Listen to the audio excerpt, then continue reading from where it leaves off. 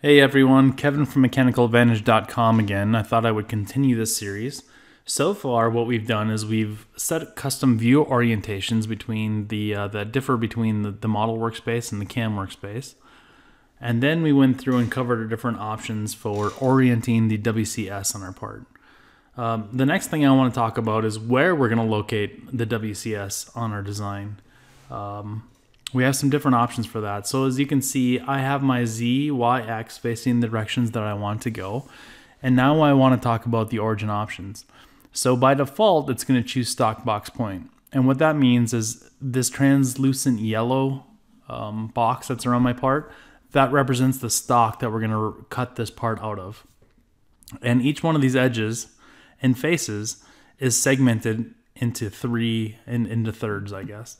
And you can choose any one of these points to locate your origin, your WCS. So for instance, if I wanted to put my WCS up in the top right hand corner, I just go ahead and click on that point. If I want it in the top left hand, I click on that point. If I want it centered on the top face, I click on that point. So wherever you want to put your WCS, you just click on that point and it's added there. So where do you want to put your WCS? That's a company preference. Some people use the fixed face of the face jaw. It's just all about where you want to locate it. It doesn't necessarily matter. It's more personal preference.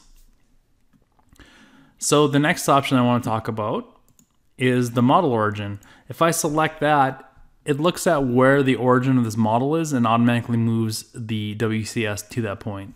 So when I drew this point, I drew a rectangle centered around the origin. I extruded up and you can see that I went and grabbed that origin point just as I drew it.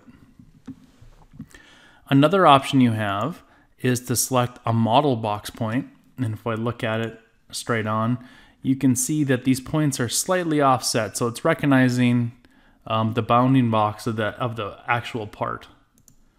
I'll go back to an isometric view. So you can see it's recognizing the bounding box of the part. And again, as I click on different points, it's going to move around. No, I have a sketch line in here. Notice how even though my mouse is close, it won't let me select that because that's not a model point. That's just a sketch point. So that brings us to our next option, which is a selected point. So with a selected point, you can select on any feature. It could be the end of a line. It could be a point.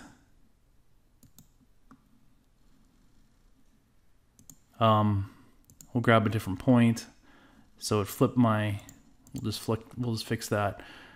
It could be a feature, so we could click on that circle. Now it's gonna put that in the center of that circle. So you can see as you click around in different things. And in this case, I even have a sketch on here, so I could come in, I'll clear this edge off. I could even come and click on this edge point. And at the end of that sketch line, it adds it locates my WCS right there. So those are some of the options that you have for locating your WCS on your part after you set the orientation.